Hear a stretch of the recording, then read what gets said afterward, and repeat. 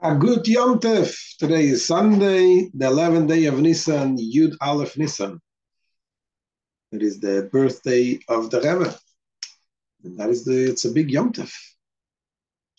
But Hashem brought the Rebbe to this world that literally revolutionized the world with the thousands and thousands of shluchim scattered around the world, reaching out to more and more people, Jews, to get them closer to Hashem, and have the non-Jews to get them closer, to do what Hashem wants from us, and to bring a peaceful world, the world of Mashiach. That's the Rebbe's ultimate goal, which is our goal.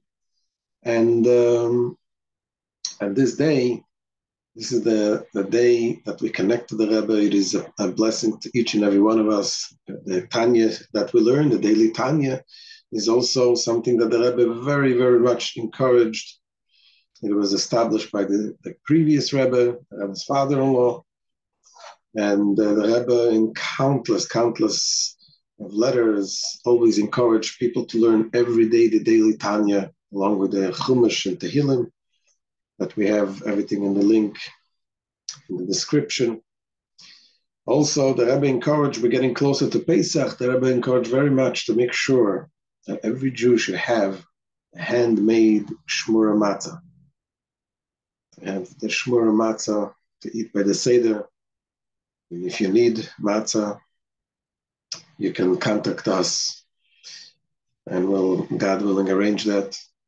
And also, the Rebbe encouraged the people they should sell their Chametz for Pesach, meaning that a Jew is not allowed to own any Chametz, which is anything from leavened bread, whiskey, vodka, things that have the grains involved. And so a Jew is not allowed to own it. So we have a way to sell the Chametz that you have to a non-Jew. And it's done through the rabbis.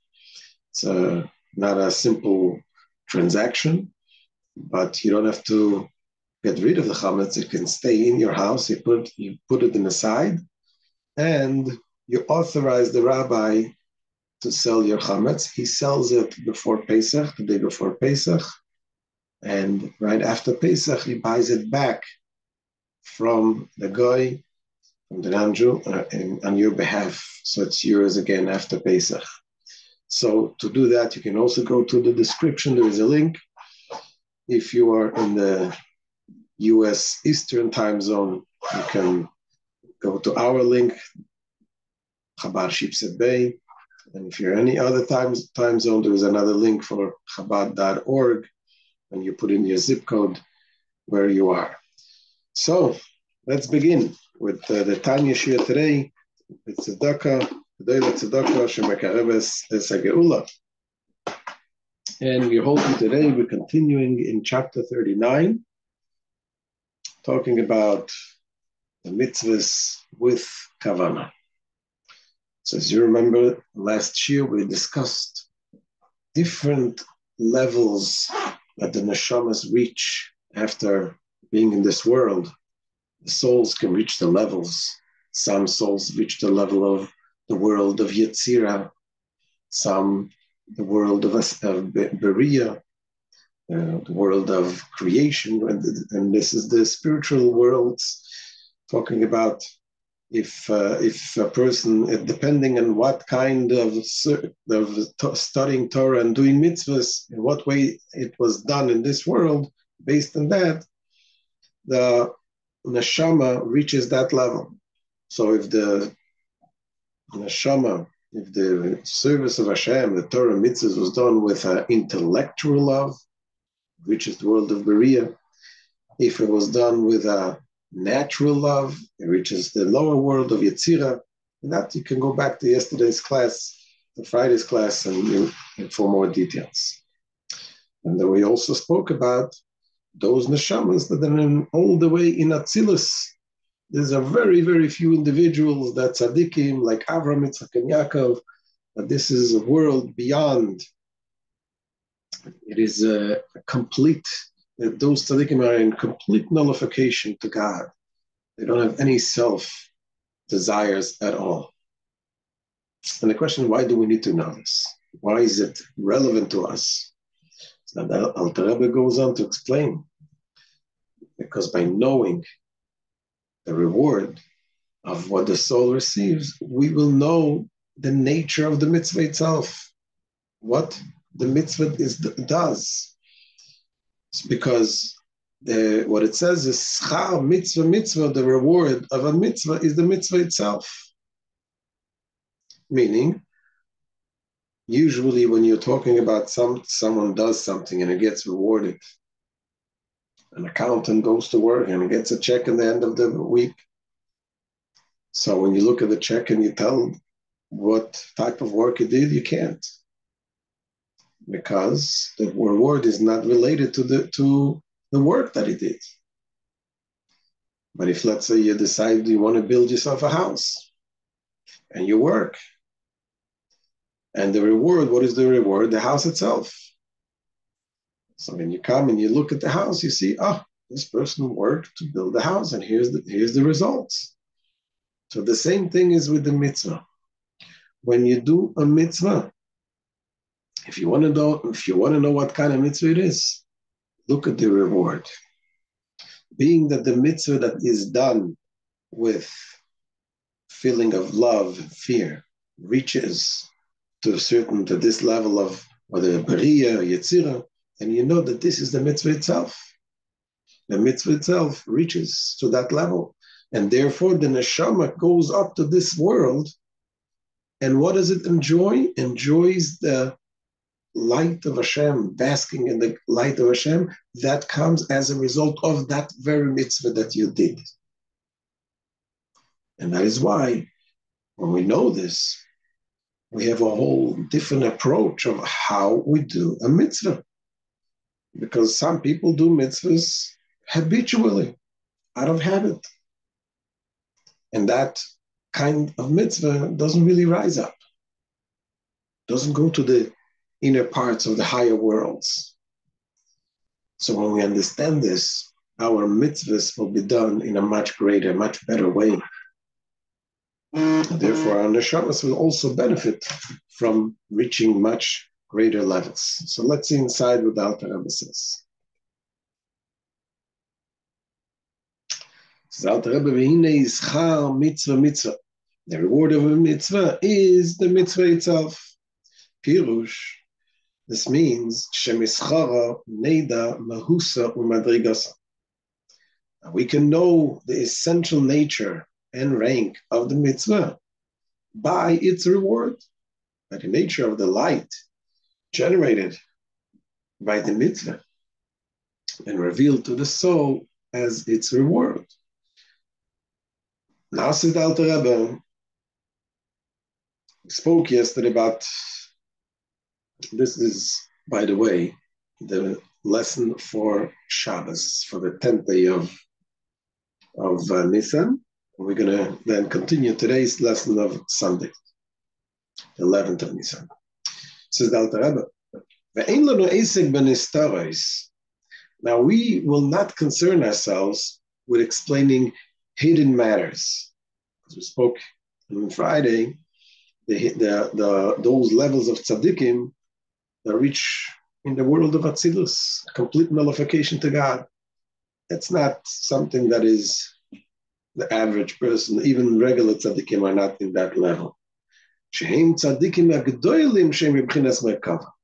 that the great tzaddikim, who are at the level of a chariot, whose divine service comes under the heading of hidden matters, because it transcends understanding. It's way beyond. What are we concerned about? Things that we can comprehend.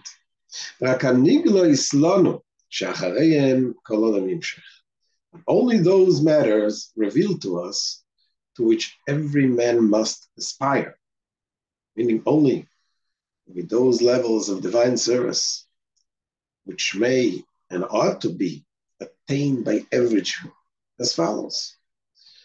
It says, Leida ne'emona mahus u'madregas avodas Hashem v'dechilu v'chinu v'izgales libay. one must know with certainty that the essential nature and rank of divine service with fear and love revealed in the heart, derived from the understanding and knowledge of the greatness of the blessed Ein Sof. This reward, we know that its place, meaning the level of such service of mitzvahs performed with such motivation, is in the Sephira of Berea. So we explained in the earlier chapters that when a person serves Hashem with love, there's two types of love. There's a love that is generated from understanding. When you contemplate, you meditate on the greatness of Hashem, and that creates a love and fear of Hashem. That is a higher level of love. That reaches up to the level of Berea. And therefore we know from the reward at the level of Berea, so we know that this is the nature of this mitzvah. That's where the neshama reaches, the world of Berea. Then there is another type of love. There's a love that is not generated by understanding, but there is the hidden love that a person naturally has for God. And all you do is to arouse this love, and as a result, doing the Torah mitzvahs, following Hashem's commandments. It's not something that you really sense, but it's a revealed love that is in the person. And the service motivated by natural fear and love hidden in one's mind. Not emotions experienced in heart, but mental awareness of one's inborn love and fear of God, of which it was said earlier that such service is rewarded in the world of Yetzirah. In the lower world, the third world, this is Yetzirah, is the Yetzirah. From this reward, we know that its place is in the 10 Sephiras of Yetzirah, the 10 attributes of the world of Yetzirah. So this is, at least, we have a love that comes from the natural love to Hashem, and it's not something that is really palpable and you feel the love, but it's a conviction in your mind. You know that this is the right thing because of the love that you have, the natural love to Hashem. But if a person does things without any emotions, just habitually, without the fear and love, then that kind of work does not rise up to the higher worlds. But divine service performed without arousing one's fear and love to a revealed state, even in one's mind, the Hainu,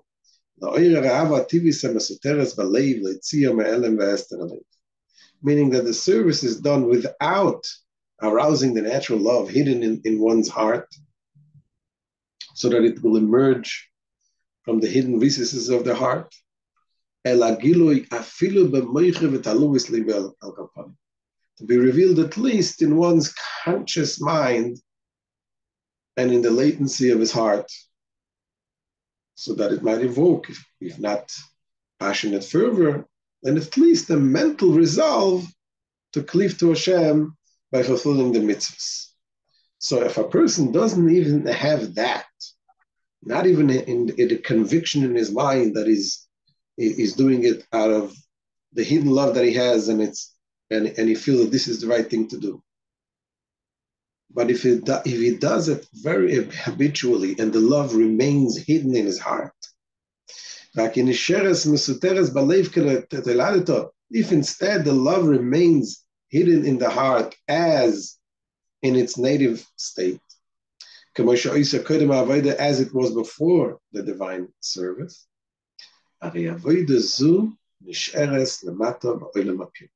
such service remains below in this world of separation. World of separation is the world in this low world, which seems separated from Hashem. In the level called the externality of the world, as opposed to the sephiros, the spiritual attributes, which are the internal aspect of the worlds. And therefore, it says, it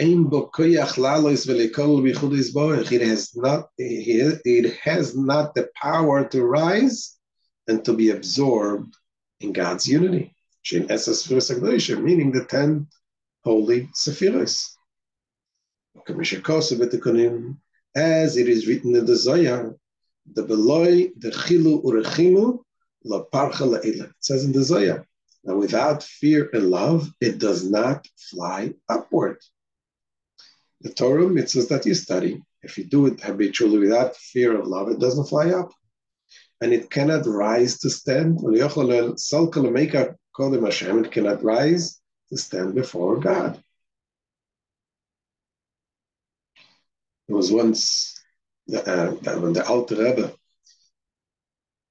was released from prison, afterwards he went to visit one of the great Gaonim, the scholars, which were not Hasidic, opposing to Hasidus, and he asked them some questions. One of the questions he asked him, you said in the Tanya that if you study Torah without the fear and love, it doesn't go up. And he asked him, what's your source? So the Alter Rebbe told him what we just read. It says clearly in the Zohar. The Zohar says that it doesn't fly up without love and fear. So the Alter Rebbe told him, so this rabbi, his name was Rabbi Shua Zeitlich, he told to the Alter Rebbe, that we do not rule from the Zohar unless there is support from the Talmud. So the Alter Rebbe told him there's a clear statement in the Talmud, in the tractate of Pesachim. Pesachim talks about Pesach. So he was knowledgeable in the entire Talmud. And he was thinking in the Talmud and the tractate of Pesachim, and he couldn't find it. He didn't know where it was. The Alter Rebbe showed it to him. He opened up the Talmud in Pesachim. It says, there's 2 verses in the Torah, in the Tehillim. It says, Ki godol at shamayim chasdecha, your kindness is until the heaven. And then there is another verse that says, Ki godol me'al shamayim chasdecha, that your kindness is great above the heavens. And the Talmud asked this question, the Gemara asked this question, it seems to be contradicting. Here it says until the heavens, until it says above the heavens. And the Gemara answers that the difference is that this is when you do it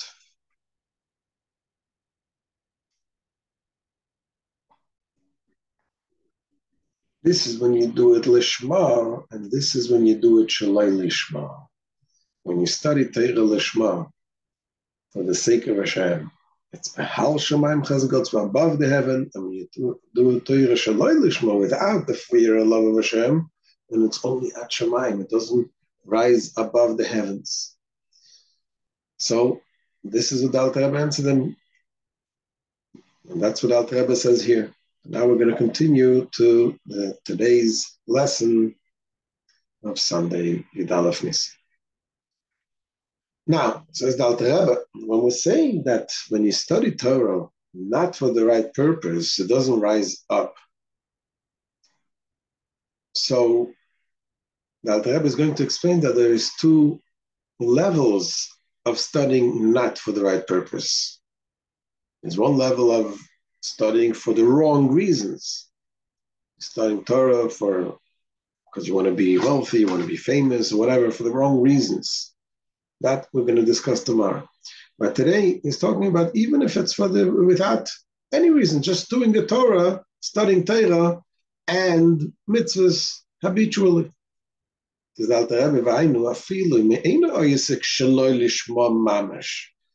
inability of one's divine service to ascend to the Sephiros applies not only when one's motive for engaging in Torah and mitzvahs is actually shalol lishma,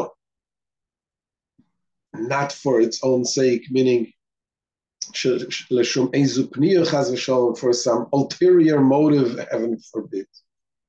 We're not talking about that. Even if it's doing just habitually.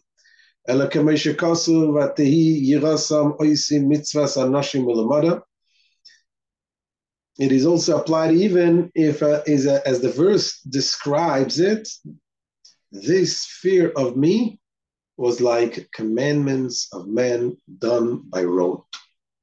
It's doing it out of habit. Pirush, and the Alter Rebbe explains, what does that mean? Machmas hergel shehurgal mikatnusai, meaning that one serves God out of habit acquired in his youth. And the Rebbe points out here, when we're saying in his youth, that when you're used to from youth, your father trained you, your teacher trained you from youth in the kindergarten, that you have to wake up in the morning, you have to wash your hands, you have to do this, you have to do that, and you keep doing it in the rest of your life. Then you didn't invest anything in it. But if a person acquired this habit, not in his youth, a habit that you acquire in your older age, in your adult life, then it starts with lishma, doing it for the sake of Hashem. Obviously, you're not doing unless you invested something in it. You understand the meaning, you want to do it. In that case, as the Rebbe explains that in that case, if a person, let's say, gets himself into the habit of doing something positive, and then he gets used to it and he keeps doing it, then it's considered lishma in a sense. It's considered for the right sake, because he started it on the right way. So even if you got used to it, you still are doing it for the right sake. That's why also in the morning when you say the blessings, it's important also to have this in mind. You have to do the blessings of the Torah and the mitzvahs with kavanah. You have the proper intent. And you start the day with saying, whatever I'm doing today, serve Hashem for the right purpose. And then doing the rest of the day, even if you don't really think this every single minute, you start your day that way, then the Torah mitzvahs that you're doing on this day is doing right. So that's what Alter Rebbe says. If a person did it from acquired in his youth, having been trained and taught by his father and teacher to fear God and to serve him. But he does not really do it for its own sake, lishma.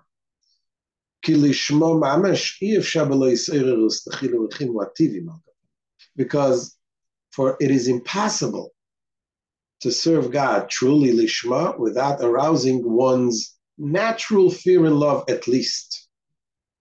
At least you have to arouse the natural fear and love of Hashem.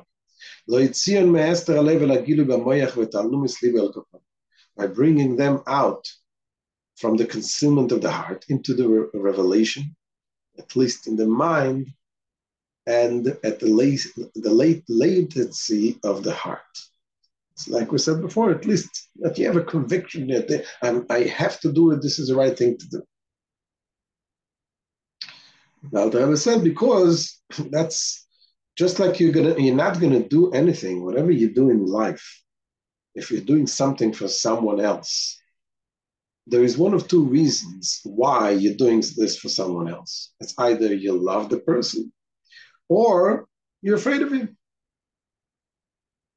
There's a fear, or you love him so much that you're fearful of losing his friendship. So those are things that drives the person to do things for someone else. You don't do things habitually for someone else. You're doing things for yourself. So when you're doing the mitzvahs in the same way, at least you have to involve the love and fear of Hashem, not to do it just habitually. Because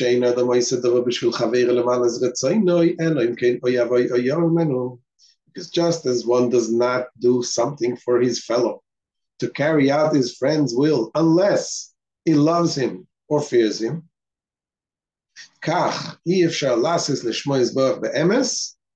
Lemalois v'tzainoi levad. So too, it is impossible to act truly for God's sake, solely in order to carry out His will. You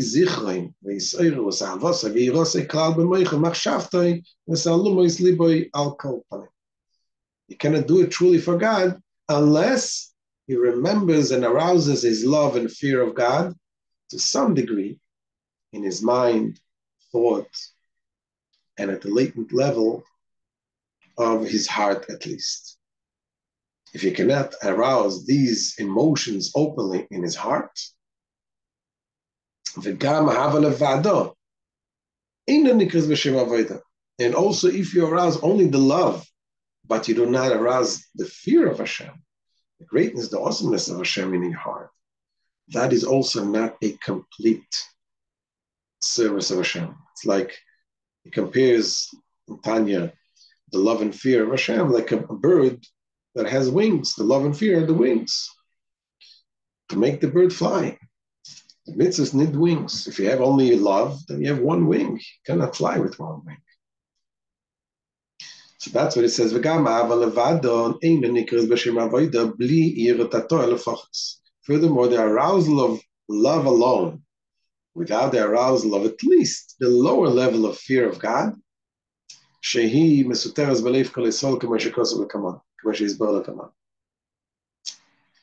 this fear of God is hidden in every Jewish heart.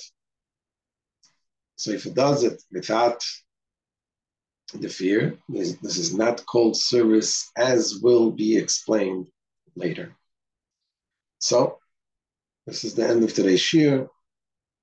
A beautiful lesson we learn about doing the mitzvahs at least the lower level of love and fear of Hashem arousing in our heart, and by understanding the great level where the neshama reaches after the life in this world, we understand what the mitzvah is. So we'll see you tomorrow, Masat